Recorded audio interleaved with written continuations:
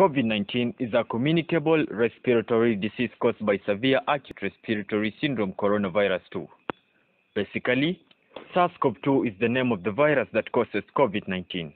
Pneumonia, on the other hand, is an infection in the lung tissue caused by microbes resulting to inflammation, which in turn causes fluid accumulation in the lung tissue, making it hard to breathe. COVID-19 pneumonia is therefore a severe form of coronavirus disease characterized by an inflammation reaction as a result of the destruction of the deep airway and alveoli. What is this virus? How does it infect your body? What cell does it affect?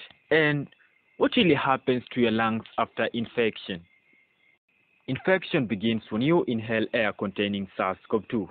The inhaled air containing the virus reaches lungs by traveling down the trachea, to the bronchi, bronchioles, and to the alveoli, where majority of gas exchange takes place. So in the alveoli of the lungs, we have the angiotensin converting enzyme 2 receptors, what we call the S2 receptors. The S2 receptors are not only found in the lungs, but also in the kidney and even in the blood vessels.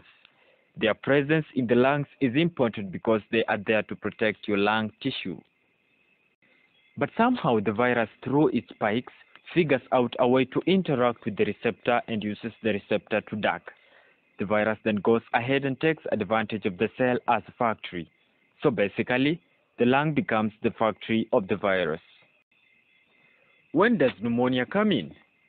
Pneumonia comes in as a complication when COVID-19 disease gets severe.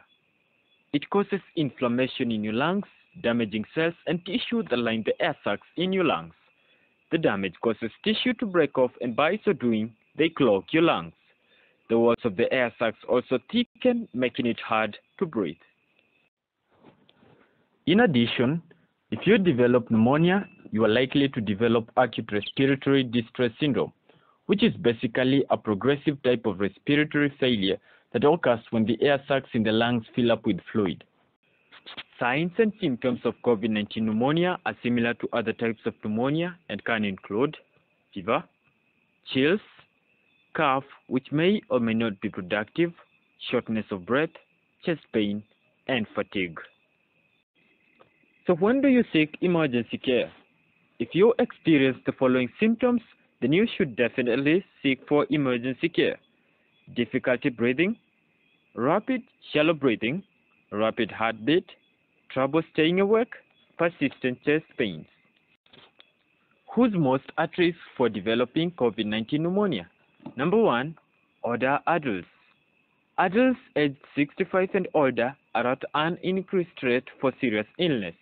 Next, underlying health conditions.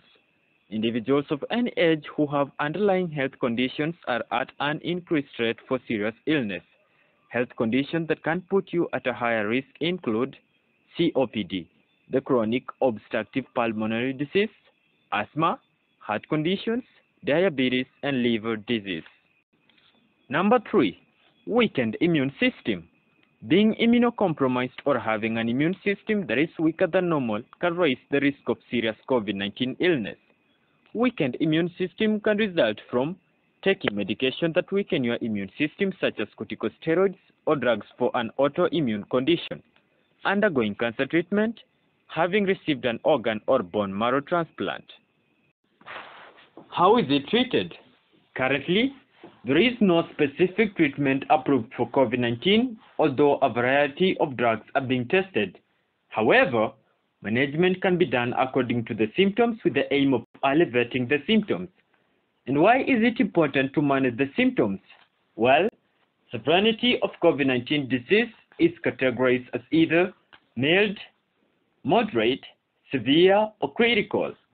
If you're having mild to moderate symptoms, then you're likely to recover. But having severe symptoms and being in critical state simply means you can die, unfortunately. So by managing the symptoms, you improve your recovery progress, and at the same time, delay rapid progress today. Mechanical ventilation or oxygen therapy is necessary for those experiencing respiratory failure. If you're having viral pneumonia, then you are at an increased risk of developing secondary bacterial infection. If that occurs, antibiotics are used to treat the bacterial infections. As always, prevention is better than cure. While it may not always be possible to prevent COVID-19 pneumonia from developing, these are some of the steps you can take to lower your risk. Number 1, continue to implement infection control measures such as frequent hand washing, physical distancing, regularly cleaning high-touch surfaces. Number 2, practice lifestyle habits that help boost your immune system. For example, staying hydrated, eating a healthy diet, and getting enough sleep. Next, if you have an underlying health conditions, continue to manage your condition and take all medication as directed. Lastly, if you do become ill with COVID-19, carefully monitor your symptoms and stay in touch with your healthcare provider. Remember, do not hesitate to seek emergency care if your symptoms begin to worsen.